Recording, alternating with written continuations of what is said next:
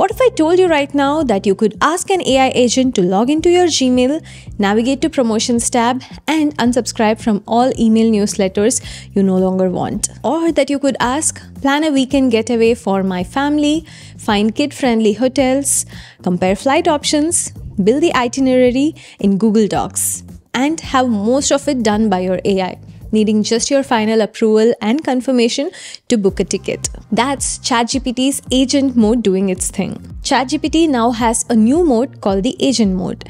In this video, I'll show you what Agent Mode actually is, who gets access, and then walk you through the coolest, most surprising tasks you can use it for.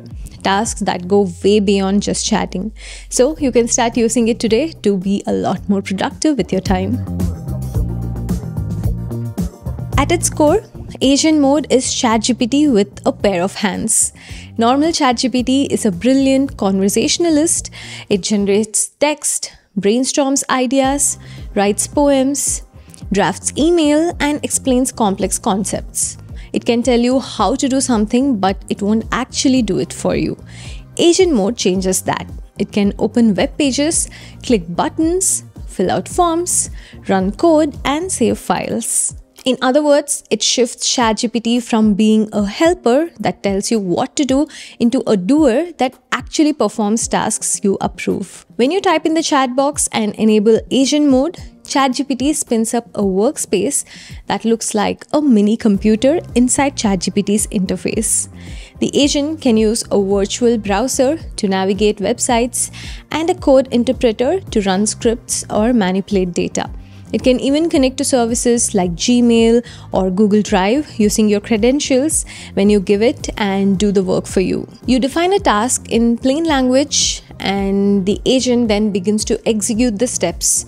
It'll pause at critical moments such as before submitting a form or sending an email and ask you for approval or ask you to take over. This human-in-the-loop design ensures that you stay in control.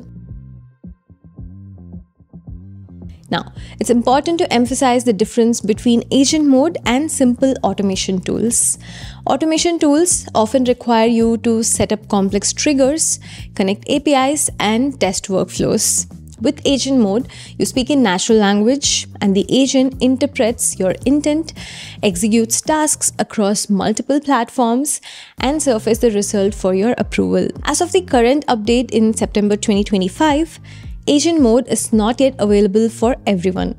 OpenAI has restricted it to the paid plans: Plus, Pro, Business, Enterprise, and Edu. Free users cannot access it yet, but my assumption is it should be available to free users as well in the future, like how the ChatGPT made image generation, deep research available for the free users. Let's say you're planning a trip from Seattle to New York in November. Normally, you would open multiple tabs: Google Flights, Expedia, airline websites, filter by non-stop flights, check baggage allowances, and then manually type in your personal details. With Agent Mode, you might just say, find the cheapest non-stop flight from Seattle to New York in November, arriving before 6 p.m. with one carry-on included. Show me the options and get to the checkout page. The agent will open the travel sites, compare prices, and present a summary.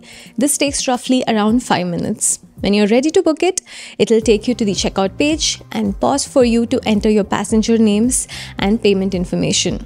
After you click confirm, you can now hand control back to the agent to finish any remaining steps. This process saves you a significant amount of time and reduces the risk of missing important fine prints.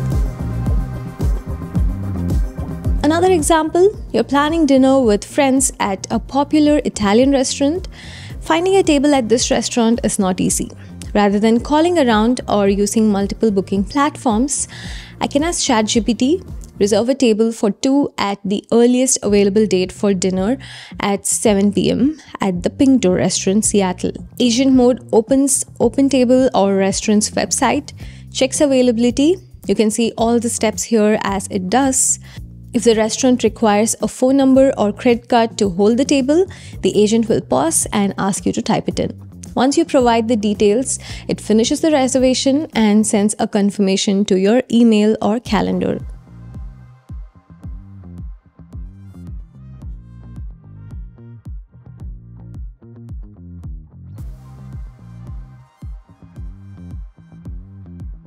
This example highlights the human in the loop aspect.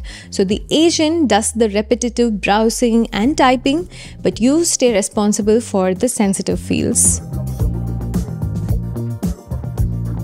Email is one of the biggest productivity drains. If you ask Agent Mode to summarize my unread Gmail messages from the last 24 hours, categorize them into urgent, for your information and promotions, and prepare polite follow-ups for the urgent ones. It'll use the Gmail connector to fetch your unread messages and the Slack connector to pull channel updates. It can then draft replies. You can even try asking an agent to unsubscribe from all the emails in the promotion inbox. Okay, last one. Suppose a colleague sends a PDF with monthly revenue figures. Instead of manually transcribing numbers into Excel, you tell Agent Mode, extract the revenue, expenses, and net profit column with this PDF into a spreadsheet and share it with my team. The agent opens the PDF, phrases the data, generates a spreadsheet, and uploads it to your Google Drive.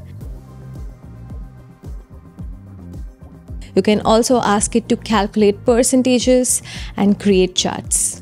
By leveraging the code interpreter tool, it can run Python scripts to clean and analyze data, all within the same workflow.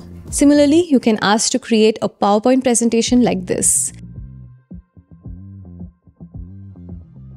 I've barely given a few examples. ChatGPT agents can be your personal assistant doing the hard work for you. It can save hours each week by handling repetitive digital errands, whether you're booking travel, managing your inbox, extracting data, or conducting market research. It's not a free feature. You need a paid ChatGPT plan, and usage is capped per month.